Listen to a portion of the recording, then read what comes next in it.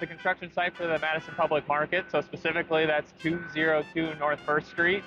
So just over there is North First Street, and just beyond this building, right here, is East Washington. Concrete pouring, which we're seeing happening right now.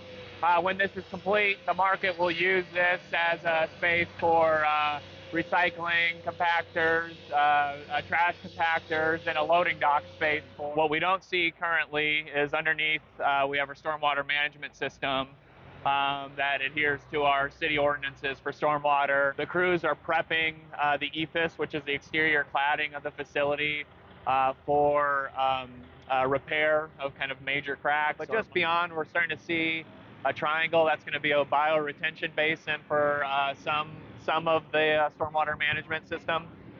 And now what we're looking at is the other side of our loading dock area. But this will be a main entry point for folks getting to the site by car.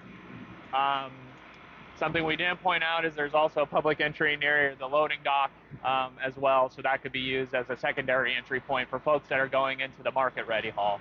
Where we're standing now is pedestrian space, one of a few that are throughout the facility. So the market operator can use this for all sorts of things like small farmers markets or get-togethers or an extension of the public market itself. But this is where the bike corral will be located, so if you're getting to the public market by bike, you most likely will be parking where you see that sewage structure over there. And then your main entry point is going to be into this facility right here through the double doors. So we're going to go inside now. We're going to jump through an overhead door that will be replaced, and it'll be a nice kind of glazed door here. So this isn't a typical way of entering the facility, but maybe every once in a while we'll be able to do that. The overhead doors are going to be operational and used throughout the year. What we've entered into is a large thoroughfare. The way that this has been designed is this is one of the main ways of connecting through the entire space. So we can look all the way down and see the other exterior wall from here. And if we turn around, we see the East Johnson exterior wall. Some of the details that we're seeing now that is being constructed is a whole lot of mechanical, electrical, and plumbing systems, which in their own right is really interesting and exciting and a huge part of this building. The construction groups have done an amazing job of working with the design and kind of working with the existing conditions. Another item that you're seeing here is this gray structure. This is known as the canopy system. It's the higher datum point or the roof of all of our tenant spaces. So where we're going to go to next is the market hall. Right now we're in the entry hall. We could go down this way, and this is kind of indicative of the way the design is we have these small little streets that kind of get us throughout the facility. But we're going to keep on this main thoroughfare that I was speaking about.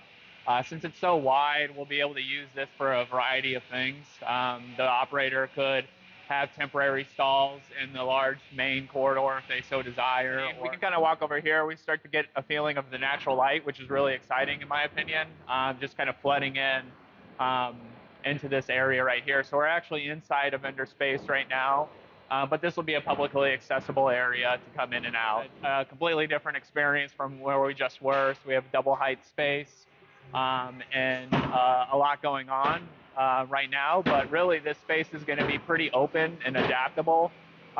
So kind of similar to what we saw outside, we have some large open spaces that will be able to be used for a wide variety of things. So this shared kitchen on a day-to-day basis will be used by vendors for prep work, but it can also be used to service the market-ready hall as well. And one of the main features of the market-ready hall that most folks will see is our cistern system. So what you're seeing is a rainwater collection system. Any water, or rainwater I should say, that falls onto the facility will be diverted to these three cisterns and then pre-filtered and used for gray water activities. Yeah, you know, I'm one small part to a very, very large group of folks that have worked decades to get this completed. And I think we're all mesmerized by construction. It's happening, right?